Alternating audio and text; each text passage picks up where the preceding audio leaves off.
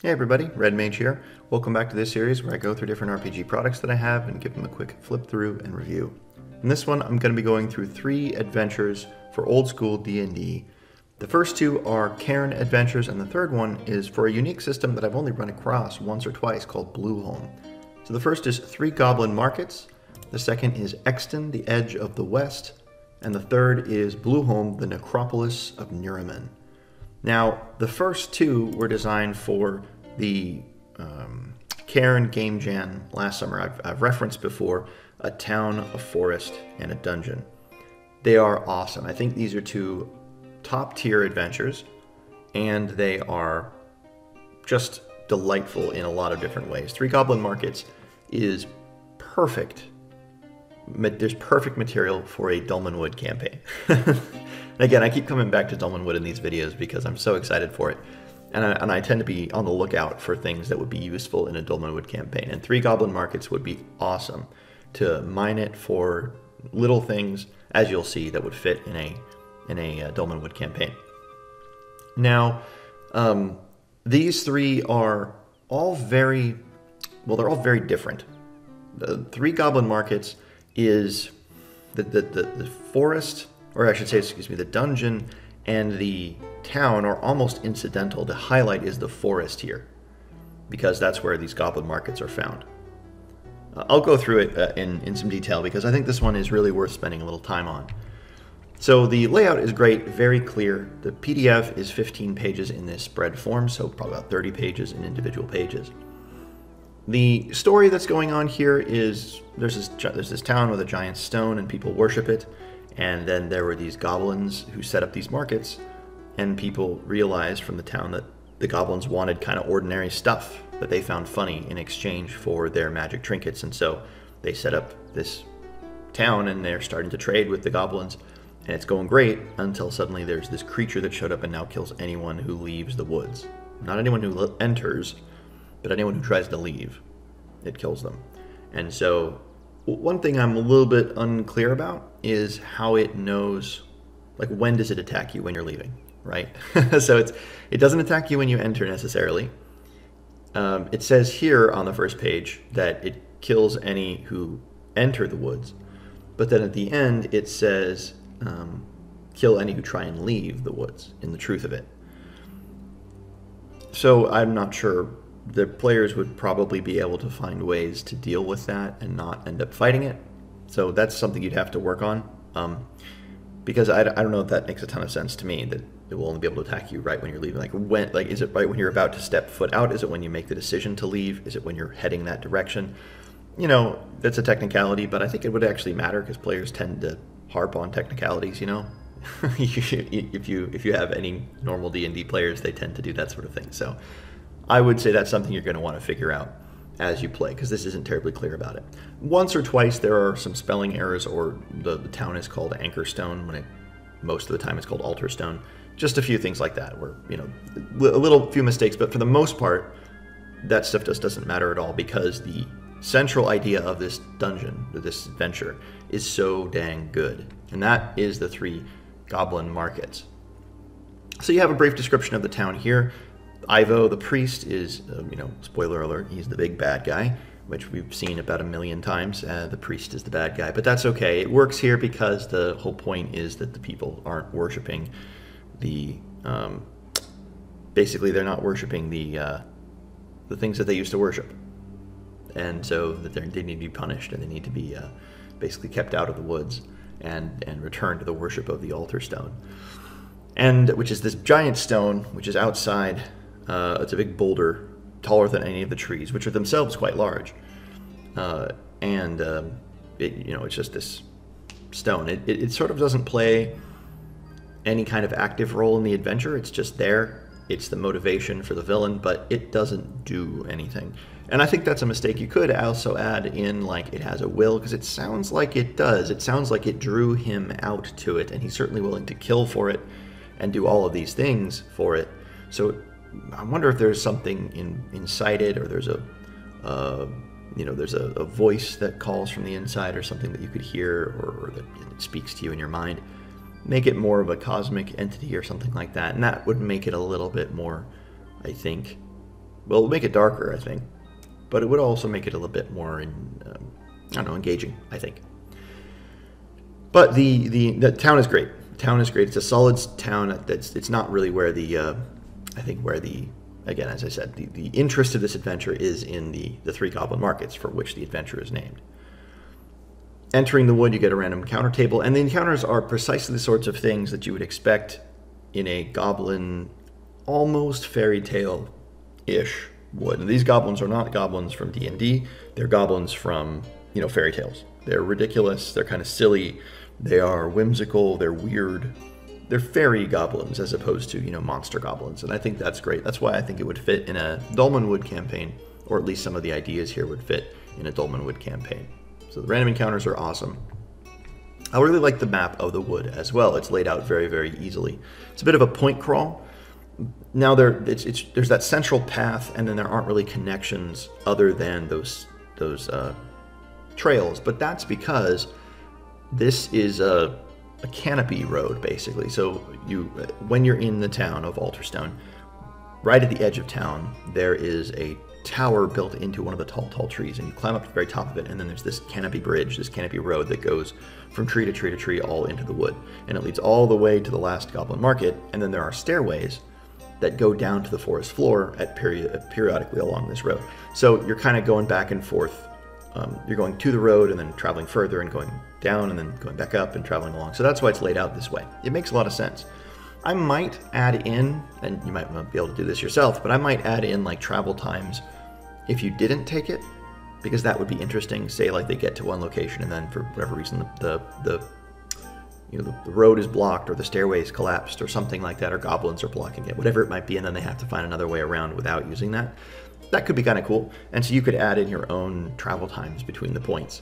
But you have right here the basic map of the wood where things are in relation to each other and the basic points. That's really cool. And again, I think it's a really cool idea. It's actually very similar to something I used in my West Marches, completely coincidentally. I had a fairy wood with goblins, and there were these canopies that had been built by druids and the original founders that went way above the canopy road, that went way above the forest floor, so you didn't have to disturb it as the people walked around. I thought, oh, that's kind of cool when I saw that. I was like, oh, hey, I had that idea too. There is basically one dungeon here, the Abandoned Manor, but there are other places I think you could pretty easily expand into dungeons. But they're just given a little bit of information here.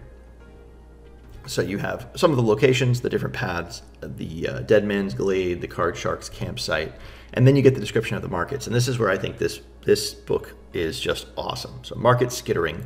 Centipedes, beetles, snails, caterpillars, and ants skitter about everywhere, dancing away from every step that threatens to crush them. The goblins around all seem to ignore the mass of insects, swatting them away playfully or asking nicely for a path cleared. And then you get a description of the goblins who are here. There's Chomper, Nagging Nickelbottom, Careless Coppernails, Hasty Hagglesnot, Scornful Spitsworth, Talkative Ten Thumbs. You get the idea, right? The names are really flavorful fairy tale goblins rather than monster goblins. And what they're doing is giving you things in exchange for basically normal things, but they're weird normal things. So, for example, if you go to Careless Coppernails, he sculpts small stone ponies, each one the size of his head. Douse them in water and they'll begin to bloom and sprout, growing larger and larger. They'll become loyal ponies, swift as thunder after lightning for a day and a night. That's great. It's a little magic item. You can have your own, pocket pony if you want. Coppernail's price. He charges by the pound, but is too lazy to use the scale himself. He asks the buyer to weigh the pony and inform him it's 2 gold per pound. The ponies typically weigh 10 pounds, 20 gold, but it's been so long since he's weighed one that he's forgotten. Interesting, right? There's a little bit of sneaky things you could do there. Or let's look at Talkative Ten Thumbs. She paints faces. She can make you into a fox or an ox, or perhaps a gorilla or a chinchilla, or maybe a cute dog or a bullfrog. The effects last as long as you keep the face paint on. The fox, you always go first in combat and are never surprised. Ox, as long as you can balance the load, you can carry anything. Gorilla, your unarmed attacks do 2d10 damage. Chinchilla, you can squeeze through tiny gaps. Dog, you can easily follow the scent of something. And bullfrog, leap up to 5 times your height. Her price? All she wants is a piece of homemade art. The older the better, but she'll take something brand new in a pinch. Great little, market options, market items. These aren't normal things. You're not going there to buy magic items exactly, and you're not paying in gold. You have to, each of these is sort of an adventure or a test or a task that you have to do in order to get the thing. So, Bumbling Beetle Tongue sells small wooden casks of ale. Crack the cask, serve the beer, and share a cup with strangers. At least 2 people in the group must have never shared a drink together for the magic to work. If anyone in the group has ill intentions to another, their skin changes to bright purple. Everyone without hostility heals all ability damage after the cask is empty. His price, share a cask with Beetle Tongue and get a cask to go. After that, bring Beetle Tongue 5 hops plants and get another cask. So, you know, you have to go out collecting these hops plants. Maybe you have them already, but if you don't, you got to go collect them because that's a really powerful ability to heal all ability damage and to check and see if anybody has ill intentions to another. That's awesome. So that's just market skittering. Then there's market flittering, and it's the same idea there. Eager earworms, yummy yellow tummy, quiver lip, tickety tockety. Tickety tockety has a really crazy ability. So he sells clockworks, and he has a timepiece you can buy that you always know when sunset and dawn will happen, and you can wind the gears by force, and it causes the sun to rise or set prematurely, but doing so breaks the timepiece. You have kind of a once, like, forced sunrise or forced sunset, which is like a crazy powerful item. But it is very fairy tale-like, right? And then his price is time. He has a ticking helmet, whirring endlessly with gears that the buyer must wear. Doing so ages them 3d12 years, and Tickety Tockety grows visibly younger. So if you want that very powerful item, you've got to age yourself and give him your years. That's a really funny idea. Now, the helmet, the idea that it's a helmet, I'm not sure. That's not fairy tale-ish. I probably just have it be he can just do it, right? But either way, it's a great idea. And then there's market chittering, which is the last of them exactly. Now, I love it. All the goblins are kind of either sympathetic or they laugh and joke about how you're going to be killed horribly by the beast. So you might as well stay here and stay with us. It's great. These are really, really fun. And I think that you could draw so many ideas, so much inspiration from these markets. Now, when it comes to the actual dungeon, it's totally fine. I do like how it's laid out. The dungeon room, or the dungeon, is really interesting. There's a fallen tree that blocks part of it, and you know, if you want to get to the back guest room, for example, you kind of have to jump across through the gallery or through the 2-story hall or through the master. Like, you have to try to find a way to cross to get to the guest room. But it's really just a cool, well laid out, very simple dungeon. And I imagine because there's that fallen tree, because there are windows, you could probably get in quite a lot of different ways. Although there are little indicators of where you're supposed to be able to get in, like the guest room, the library, the vestibule, or the kitchen. But again, I think it's a first floor house. You probably would be able to break through a window somewhere or climb in through a roof, or I'd probably do it that way. But I like this layout. I think it's great. The dungeon itself is pretty straightforward. You're looking around, you're basically trying to find what happened and how Ivo did. First of all, find out that it's Ivo here, and that you know, solve the problem of the runes, because this is where he awoke the beast, and he, you know, summoned it and tried to take control of it, and it got out of hand. And as a result, I mean, he's done some bad things. He's killed people, and obviously he's killed one guy in particular who came here and discovered it, and he had no choice but to kill him. Right, a very villainous thing to say and to feel. There's a really creepy white in the child's bedroom. It's really creepy, and I'm not sure exactly why it's here. Their implications there are a little horrifying, and it's not gone into any further than that. But it's just disturbing to me. You get the different parts of, and then of course eventually you get the lair of the beast if you want to go to it. Which is a tree as old as the wood itself, towers above all others. Roots at the base form a hill of bark and mud. A perfect circle, grown, not cut, leads into the tree. And you go in and face the beast, which is kind of like a really, you know, warped wolf, basically.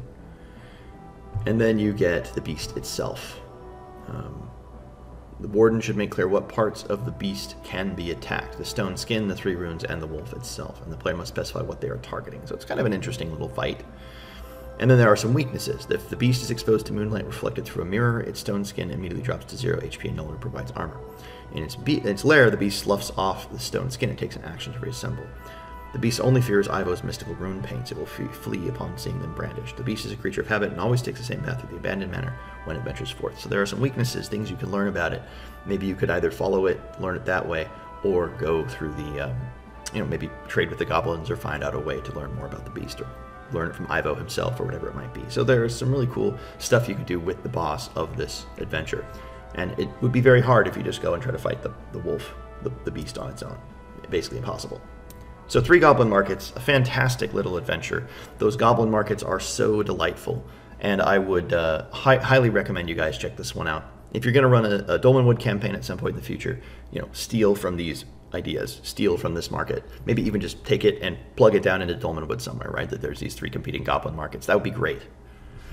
The second adventure I wanted to cover is Exton, the Edge of the West. Now this is essentially a 20-page West Marches campaign. It's incredible. The guy who put this, let's see, I think it's Jamie Douglas is who put this together, did so much work on this. The art is all done by one person, by Jamie. The adventure is put together by Jamie. All of everything. This is just one person's work. And now the pay what you want suggested price is like $10, I think, which is quite high for a 20-page PDF. And a lot of people are just going to pocket that. But you can pay what you want, and I would recommend doing something because a lot of work went into this little booklet. And again, it was also designed for a town, a forest, and a dungeon, but this one's just kind of head and shoulders a lot more work than the others. It really shows. Just the delightful art is so good. I love it when people put the whole adventure together themselves. Art themselves, I'm not an artist in any way. I have no artistic talent. So when I see somebody who is a great designer and also an artist and they put all that together into one product, it just shows, right? It all blends together. It's also cohesive. I love it. And that's what you see with this little booklet. So Exton, the Edge of the West. Great little filler page there. Contents map, Exton itself, and then the different locations in this region. Reasons to go west, a D20 table for hooks, right? Maybe you might go, if you're making a character, to go out west. The back corner of the Charred Cask Tavern. Delightful, just like a little piece of art right here, where your players are probably going to spend a lot of time around that table. An awesome little idea. And then you get the map in 2 pages. And again, it's just a delightful map. It's been drawn with care and attention. The layout is actually quite good in terms of, I think, the proximity and the time to get to adventure locations. It's much easier to get to adventures along the road because it only takes 2 hours to travel along the road. So the Watchtower, the Burned Village, the Hegemony Soldiers Encampment, Farragal Prison, the Quarry, and the Outlaw Hideout are gonna be the first places that you're gonna check in. Probably the Watchtowers first and the Burned Village, right? Like there's gonna be the Quarry. You're gonna go out, as West Marches do, right? You go out in sort of a region first, in the initial region, and that travel time is going to really help that. And then as you go further, you start to get to the mound or the island or the ruin, the round top, the cave, that you go further and further out, and you're going to find harder and harder things out there, especially the ruin, which is kind of the big dungeon. Now also, because it's on a lake, you can easily get to the ruin. So once you are high enough level to map it out and start actually to try to take it, it's easy to get there and easy to leave. Now, none of these locations are very, very detailed. You just get a little bit of information. Exton gets the most, or maybe Exton and the ruin itself. But it's a frontier town. You get who it's governed by. It's under threat by certain threats, right? You have the tavern, which of course the players need to know, and you have some rumors, and that's it. Then you get the other locations: the Watchtower, the Queen's Road, and what happens there. The Burned Village of Woodbridge, and what's going on there in day or night. Some encounter tables. You get the Hegemony Soldiers Encampment, the Outlaw Hideout, and the Quarry, and what's going on there day or night. The Farragal Prison with a great little dungeon map. Why you might need to go there is left up to you as a DM or as a player. You could put something there, put a reason to go there. Maybe the players break the law and get in prison and they have to break out. Whatever it might be, you have it right here.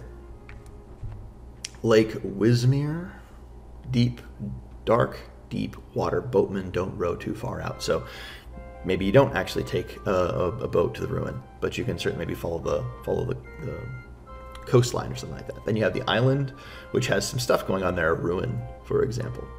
Somewhere it is said there sits a time-worn mossy shrine. So there's a ruin on the island, but that's all you're given. And then Druidwood Forest? Druidwood, I can't say that. Here ends civilization, as far as those in the east are concerned. The woods are thick and haunted. The lands to the west haven't been accurately mapped by Easterners in a few hundred years. So this is the very border of civilization. Vitrid drone. You get a cool map of an insect hive. Cool dungeon there. Then you get Round Top, a cliff cave, Spirit Talker's hut. Different locations you can run into out there. And then the ruin. And I love that he has this little thing added in here. They know the dog tower's secret.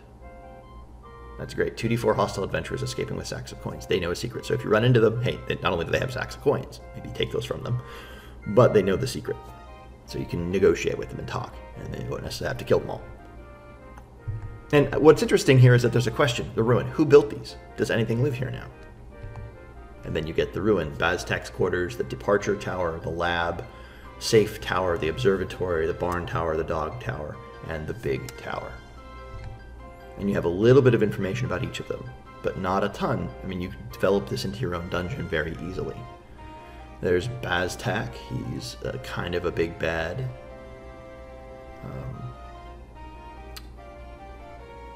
Yeah, extra mouths in place of a right eye, which is really creepy. And some spells, which are really cool spells. Energize Rope, Windborne, Burnishing Bubble, Architect's Perfection. That's great.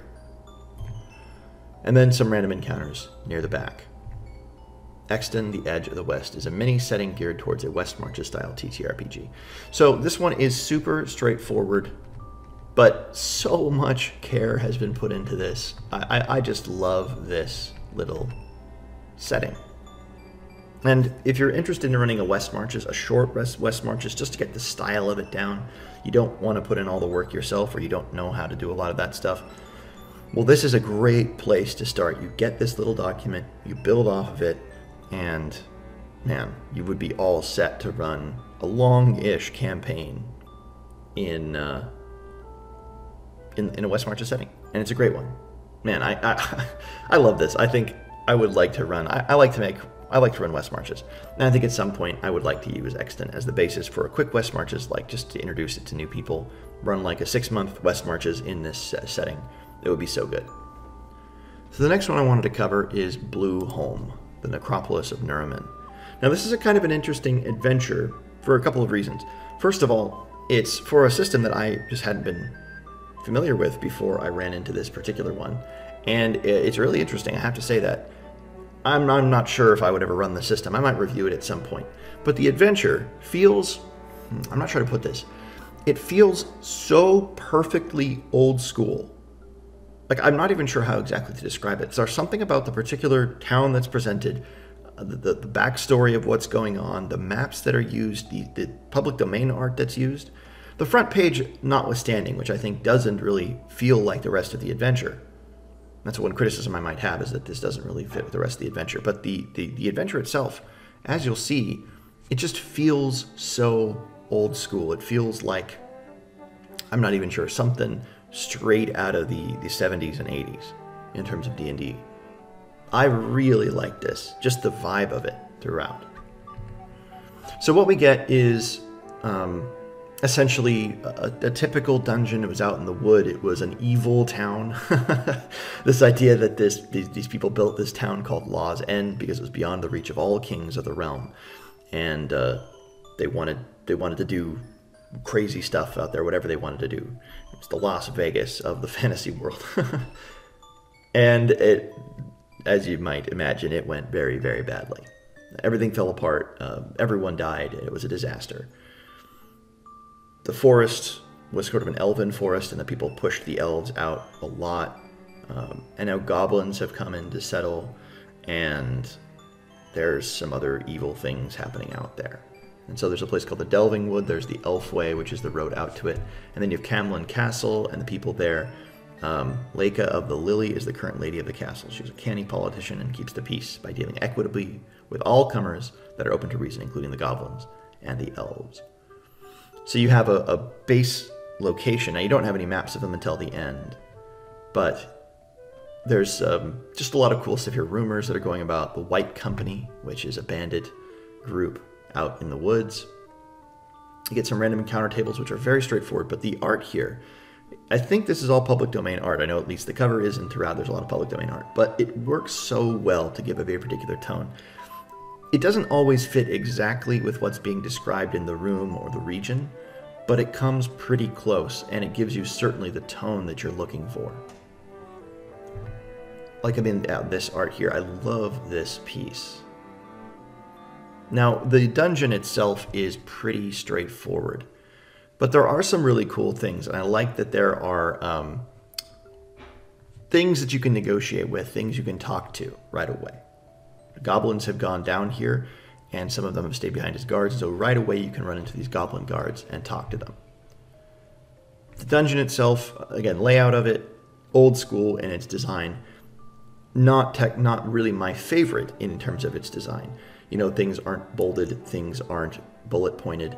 You do have monsters, I mean, you do have some bolding, I should take that back. You have magic items that are bolded, and you do have like monsters that are set aside with bolding, but there isn't a lot of really easy at a glance running this. And sometimes the descriptions here aren't terribly useful, so the huge hall is littered with skeletons, some still in armor. All here died in the disaster that befell Law's End. Well, I would imagine so.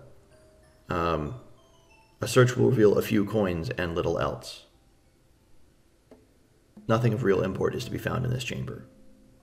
It's stuff like that, you're like, okay. Nothing of real import. But you've told me a few things that are actually quite interesting, like this room has recently been looted. That's important. You can't find anything there, but the fact that it's been recently looted and somebody has come through, maybe that is important there. So some of this just doesn't fit my preference for writing and my preference for ease of reading. But again, it fits right in with sort of more old school design, where this sort of paragraph text and this sort of information given to you is just pretty common. It's what you get in old school game design. And so for that reason, I think it fits with that vibe. The dungeon has been designed so that it makes sense. And I like that. I always appreciate that there are things here that would make sense. Again, this art fits really well with the tone of the adventure and what's going on. There are some puzzles that you have to solve here as well that I kind of like.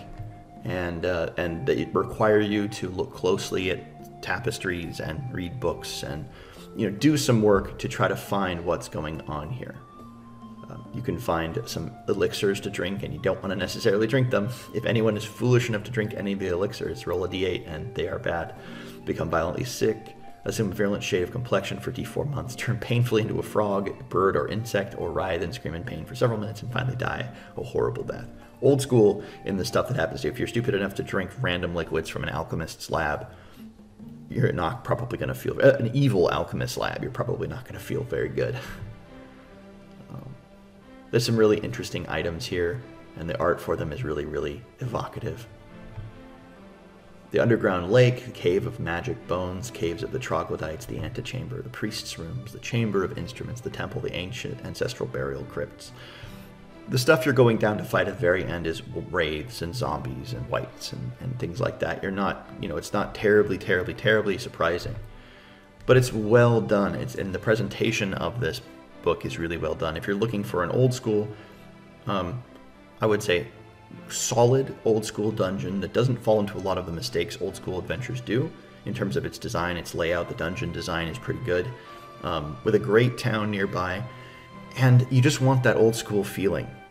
Like, this just makes me, like, again, I don't know, this reminds me of when I was a kid and I would open up my brother's RPG books and I'd read through the adventures that I wasn't supposed to read through because he was the one going to be running games and things like that.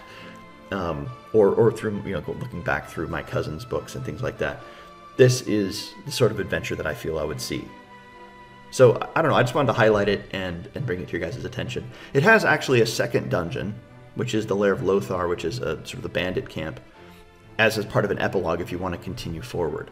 Now, here's the map of the area. I love the map. I think it's really, really good. You've got the Delving Wood right there. You have Camlin Castle. You have the Elf Way, the Star Ferry, and then you have Blueholm up there. The Law's End, which is that mark at the very top, near the Blue Mountains. And then you have the Castle Camlin and the Lair of Lothar here as well. And then the Necropolis of Nuromen itself And I really like the layout. It's looped. You get some secret doors. You do get some branching paths, but you're not really getting trapped down one long hallway and then having to walk back or backtrack. There's a lot of maneuver around the dungeon. And that's just the first floor. Then you get the second floor, which is again similar. You get those loops. That's what I mean. This is a Jaquaid dungeon. So this is a dungeon that is not, it doesn't fall into some of the traps that you see for old school games where they follow everything old school games do, including all the bad, right? In my view, it does have some of that, some of the less agile parts of old school games, I think is the way to put it, in terms of its writing and presentation. But the content is good. It's really good. It's really solid. The adventure seems quite fun, and I just love it. I think there's something about the design of it that's delightful. I really, really like it. The public domain art works really well, and I love these dungeon maps. They're so good. They're gritty, and they feel, again, like something you would draw just at your own table if you knew how to hatch really well. So, Blueholm, the Necropolis of Nuromen, highly recommend. And it certainly is modular, right? You could plug this in almost anywhere and use it, and that's great. So, Blueholm, the Necropolis of Nuromen, Exton, the Edge of the West, and 3 Goblin Markets. Highly recommend all 3. I'll put links below to where you can get them. All right, guys, I hope this has been an interesting video, and I'll see you in another one.